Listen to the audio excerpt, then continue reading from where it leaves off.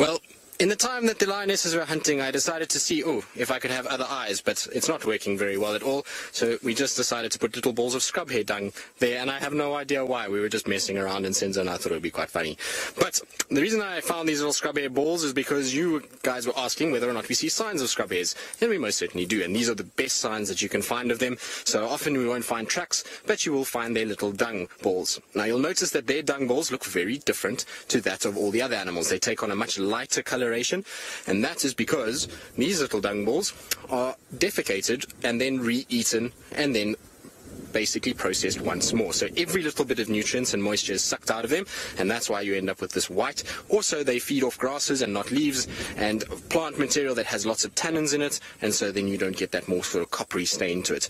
The other reason why I always look for these, and this is a habit that I've had since I first started doing bushwalks, and I was taught this, is that these things are the best things in the world to test wind. When you walk around in these areas, and a lot of the guys will carry ash bags, because ash bags work quite well, but for me, scrub hair has always been the best thing, and the reason why is because I'm going to move now because I don't want this in my mouth. But you squeeze it like this and it will break apart. Then all you do with your fingers is just slowly but surely let it go.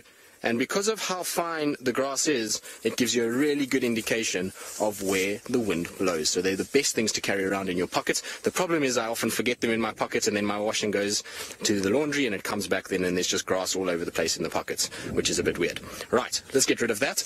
The other thing is that we do have in this section over here now, Senzo, I don't know how we're going to find it because I've lost it altogether now. There was a spider, which is one of my favorite spiders. At this stage of the year, we don't see too many insects, and so our spider is a nice find. It is a tropical tent web spider, and you can't see the web so nicely now because the angle of the light isn't quite right where we are.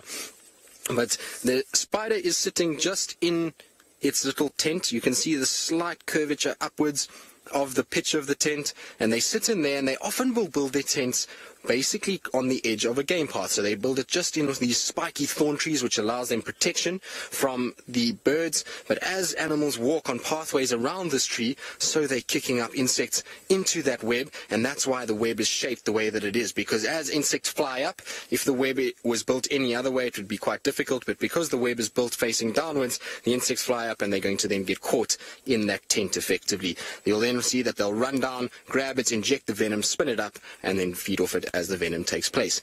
But what's also really cool about this particular one, and I think they're eggs, I can't see you very nicely, but just below, and it's a bit of a tricky one, but below the spider to the right is two little sacs, and I think those two little sacs are the egg sacs for this particular one. It could also be insects. It's difficult to see because it's completely against the light at the moment, and the wind is howling, so it's making it move quite a bit, but they look like little egg sacs, which is really cool.